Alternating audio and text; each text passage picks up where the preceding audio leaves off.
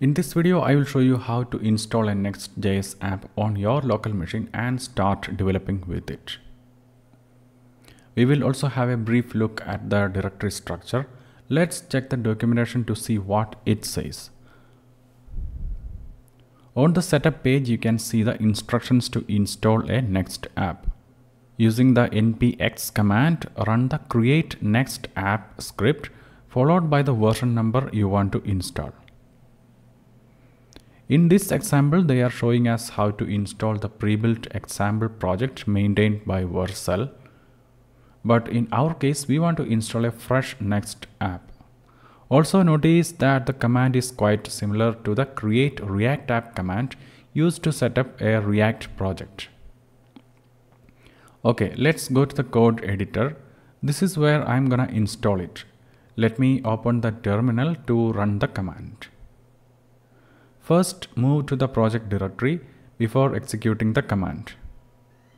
By the way, in case you are new to all these, npx is a command line utility that allows executing npm packages.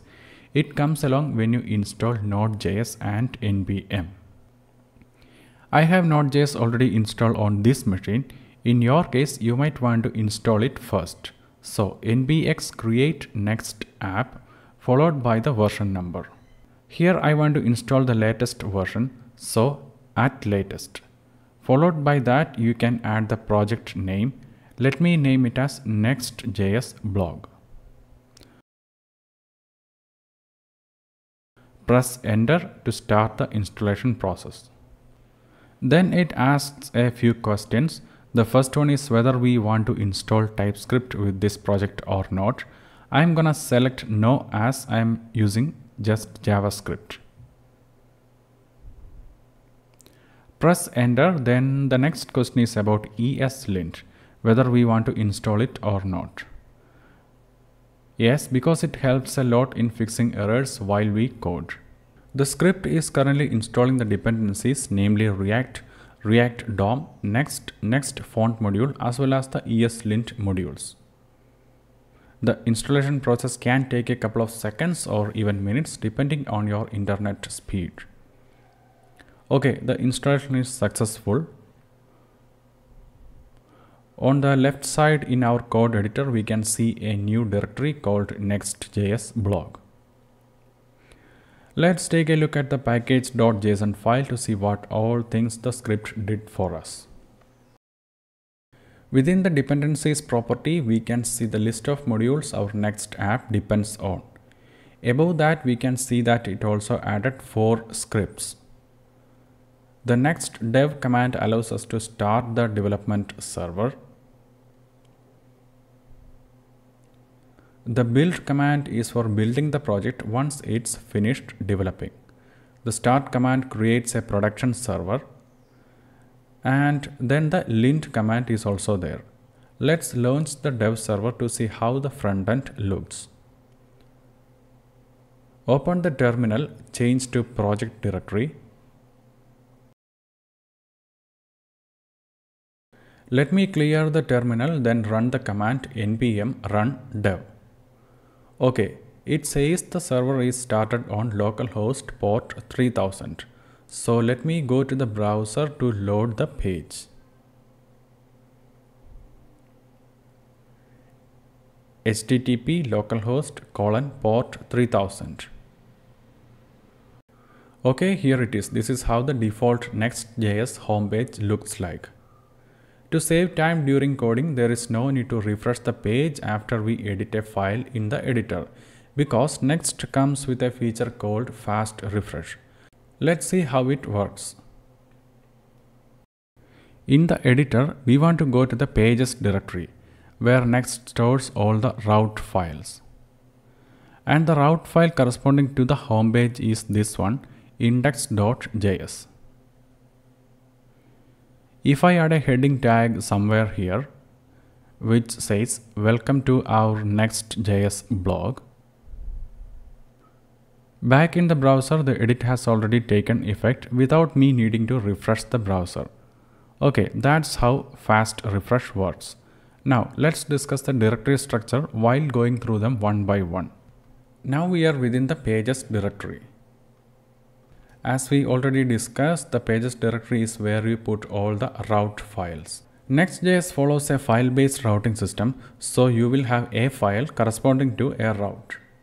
For instance, if I create a new file called about.js and export a function component from that, just like this home function, then Next will create a page called domain/about on the front end. That's how routing works. Also, each route file exports a function component. Here in this case, the home component and the content for the page is returned in JSX format. It will then be converted to proper HTML when you build the site. And above that, we have a list of all the module imports that this function component depends on.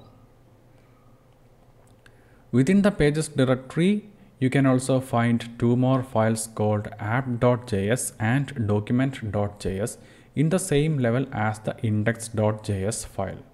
The app.js file is the parent of all the other route files. Also, this is from where you import global style sheets, store state data for all the pages, etc., because it makes them available to all the other page routes. So you can consider this as the entry point to our application, and the app.js file exports a default function called app. It renders the component prop, which is the current active page. So you can use page props to pass data to any page from here. And then we have the document.js file, which allows customizing the HTML and body tags. For instance, you can add the lang attribute, set a body class name, etc. Within the pages directory, you can find another directory called API. And that's where you put all the server-only routes. That means the front-end API routes. For instance, you can create a server route that handles form submissions from the contact page. I will show you how to do that later in this video series. Unlike other route files, Next.js will not build them as HTML pages on the site's front end. And since it's server only, you can safely perform sensitive actions using API routes. For instance, communicating with a third-party API that requires authentication. Much safer than doing it from the browser where it can expose credentials. An API route file exports a function that accepts two parameters, the request and the response. So that's all the pages directory is about. Then comes the public directory. The public directory is where we can put static assets such as images.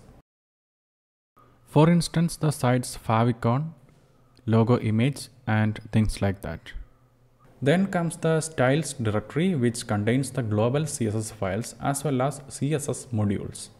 Here the globals.css file is required by all the pages, and it's loaded from within the app.js file.